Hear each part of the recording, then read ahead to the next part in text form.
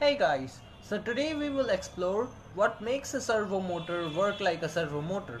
For this I have this broken SG90 Micro-servomotor, a typical screwdriver, and we are gonna disassemble the whole thing. As you could tell, the motor being a 0 to 180 degree rotation type is a feedback control servo motor.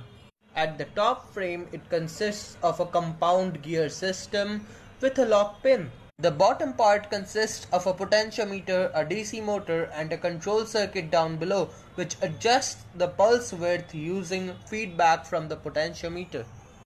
The circuit consists of a PWM control circuit and an H-bridge circuit to control the rotation plus direction of the DC motor, and thus it pretty much does what it does.